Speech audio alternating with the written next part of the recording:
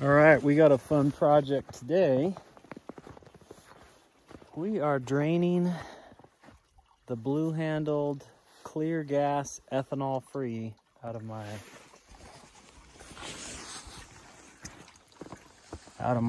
F-250 turbo diesel Power Stroke, because my 16-year-old decided that the blue pump would be, the blue handle would be just the same as the green handle that says diesel. So on this 2014 F-250, I had to take this off because the hose wouldn't thread down, kick across, and make a 90-degree and go straight in. I just couldn't jiggle it around enough. So I had to take off this guy, which is going to be tricky to get back on, just to give myself a little more space.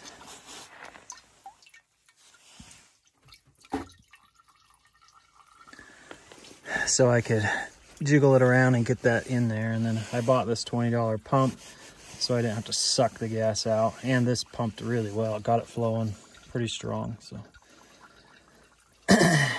and we're gonna pump all this crap gas out. This is about 10 gallons now. I think there's 10 more to go, if I can get that, if it'll keep pumping well. And then I'm going to, I'm just trying to do my own version of fixing this instead of taking it to the mechanic, which might be a big mistake, but multiple people now, including the mechanic down the road, suggested this. I bought a new fuel filter and drain that all out, fill this full of diesel and let it run and just see if it takes care of itself. And then I might replace the fuel filter again. But whoever watches this is going to be like, you're an idiot, you should have done this or that. But I read and then talked to two people that had this happen, and they're doing what I'm doing. They did what I'm doing and it worked for them. So we'll see how it goes. All right, I got that tank drained and the lines all put back together. Now I'm going to start with the fuel filter. And if I remember right, it's right there. This guy. So we're just gonna we're gonna unclip this.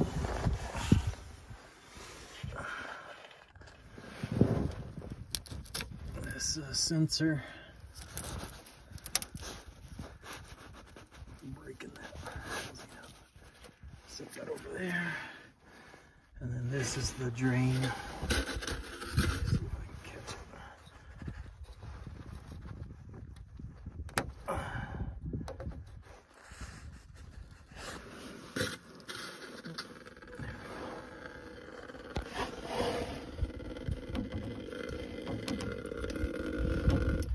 Drain all that junk fuel out of there, and then we'll use a 32-inch dealio to crank this entire housing. It just rotates off, and the cylinder filter sits inside of it. Take the old one out, put the new one in, put a new O-ring on, and then screw this all back up into place, and it goes, it sits just right. You can look at a bunch of videos, but it's pretty easy.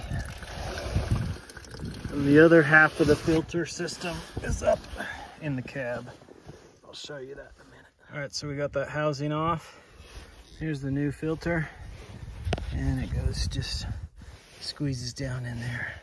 I'm gonna wipe it out a little bit and then pop that in there. I'm gonna screw that unit back on. Pretty easy. And there's better videos with more details on there, but there's two parts to this fuel filter on I have a 2014 F-250, 6.7 liter. So this is the second unit, and it's supposed to drop in and then rotate over so that little thing on the bottom catches. My memory is when I did this last time, I had to shave off that. I don't remember if I had to shave off the bottom because it just wasn't grabbing correctly. And I had to really work it down in there. It's supposed to drop in, pointed that way, and then just quarter turn so it's facing the way it is. But I couldn't get it. I couldn't get it to do that, to fit into the housing slot for that thing. And it's so snug in there. I was like, psh. In fact, I think I remember now, I had to grease that up just to get it down into the housing. Anyway. These just pop off. This green piece just pops straight up.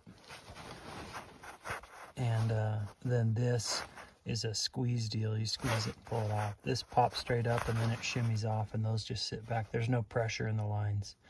So it just drips a bit, and then you just put them back on with the new one in place, and you're good to go. That was a pain to get out.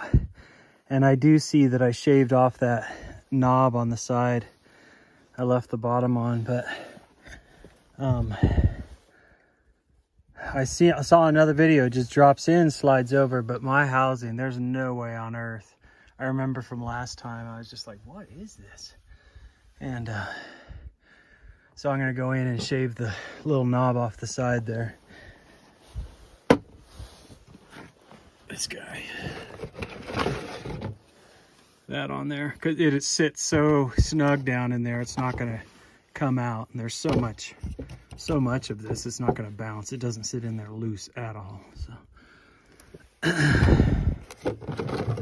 All right, I just took my grinder to it, ground it smooth. If I remember right, I had to lube up this housing just to get it in there, which I don't understand based on the other videos I've seen. Well, I've seen one other video, two, where they did this, and theirs, they just dropped it in and rotated it. And anyway, a little lube and it'll get down in there. It was a pain to get the old one out. I had to use a big old pipe wrench, not pipe wrench, channel locks, big channel locks, and just kind of work at it and crank on it and work at it and crank on it. These guys right there. Get it out. And as you can see, in the process, I snapped off on the old one, getting it out, one of these. So hopefully this just goes right in. This one just popped right into place. No lube needed. Just sits in there nice and snug. I mean, it went in smoothly. But snap those back on and we're good to go. So.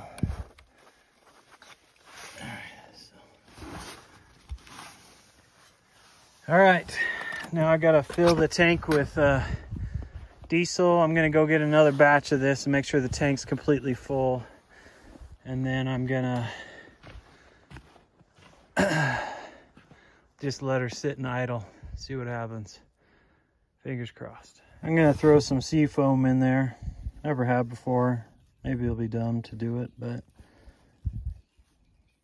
no one told me to. I'm just gonna do it. All right, so we've got about 17 gallons of gas in there with the sea foam. I don't see any leaks in all the lines I put back together. Check over here, see if anything's dripping.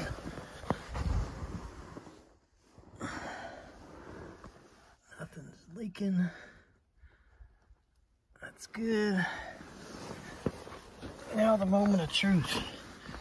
If I can get her started and let her run for a while. Just leave the snow. Oh, I forgot. After you do the fuel filter, you're supposed to charge the system for 30 seconds a pop. So I won't film all of that. 30 seconds with the key charging, that way it's pumping fuel, I believe, back into the system. And you do that 6 times. So I'm gonna do that now and I'll click this off. You can hear it pumping. Hear that?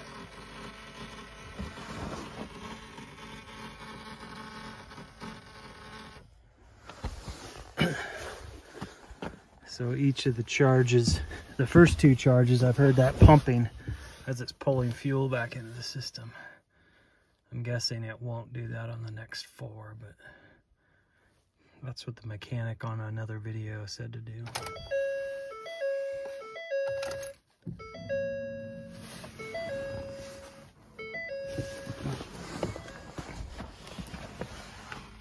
You can hear it pumping again. So I guess you just keep doing that over and over again. I'm gonna do it, this is the 3rd time, I'll do it 3 more times off. Before after I charged it 6 times, and it seems to pump for 30 seconds. It must be a computerized thing. And that's why he says to keep the key clicked over, not turning the car on, just clicked over for 30 seconds at a pop 6 times. I decided to come in here and double check, see if there's any fuel leaks. There's none, so I'm gonna go ahead and start her. Double check underneath, nothing dripping.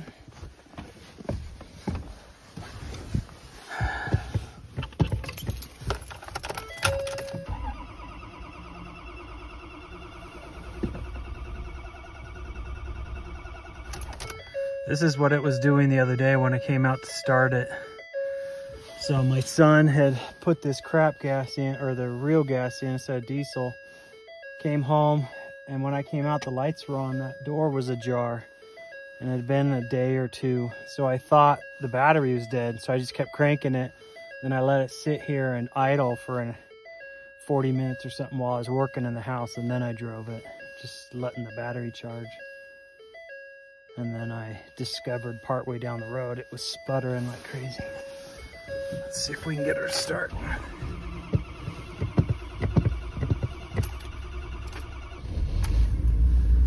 All right. So she has started.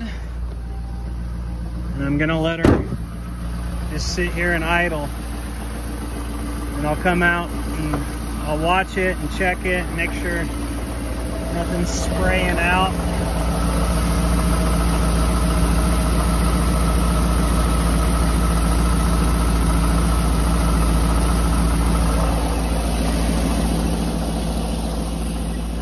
So it's a good sign it started and it's idling. I'm just gonna let it run for a while, maybe an hour. And then I might go drive around. When this happened to my brother, he did this. And he said he had to drive around for a bit, a few miles. And then multiple people have told me since I posted on Facebook, this is what I was doing.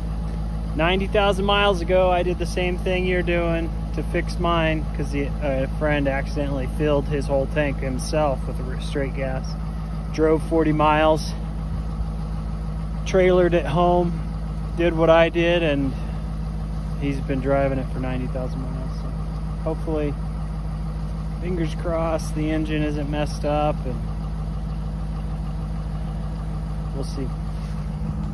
Okay, so it's been idling for an hour, and I can smell outside the truck, there's a little bit of that kind of burning smell.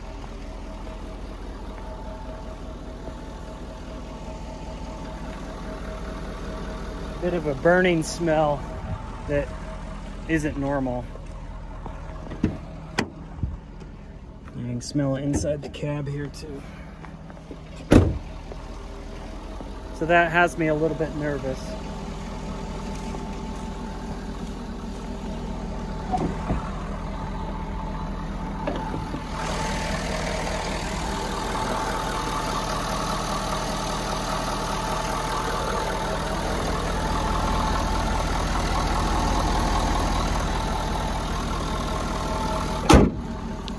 But it sounds normal. It just has that bit of a smell, and that might be left over from the other day, I don't know. But let's take it for a spin and see what happens. Check engine light is still on. We'll see if that stays on or if it pops off.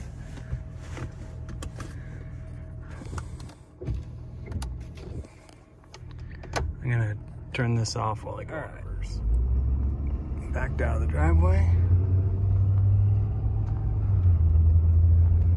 Well, this is running much different than it did the other day. It was sputtering and chugging and like it was out of gas. You know, if you've ever run out of gas, it starts to sputter and chug a bit. We're getting a lot of snow today, and it's tough to see the edges of the road. And as soon as I get out of our little community here, I'll see how it goes. But so far, so good, man. I'm pretty happy. Unless it damaged something internally that'll show up down the road. It sounds fine, and it seems to be running fine. I'll see if if the turbo kicks in just outside of town here. Everybody's out snow blowing.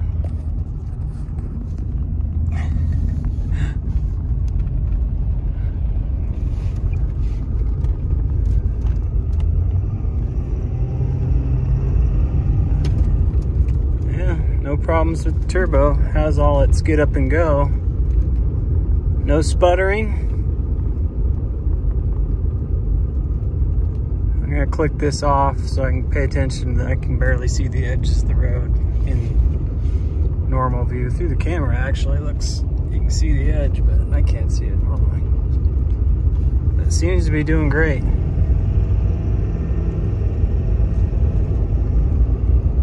So I stopped at the store, came back out after 10 minutes, 15 minutes, and it started up. It sputtered a little bit, but it started up fine. So I don't hear any weird noises. I think I hear a slight hum that I didn't before, but I can't tell. And I don't smell any weird odors anymore. It's kind of clearing out the cab after I drove 4 miles to town and 4 miles back. So seems to be running fine.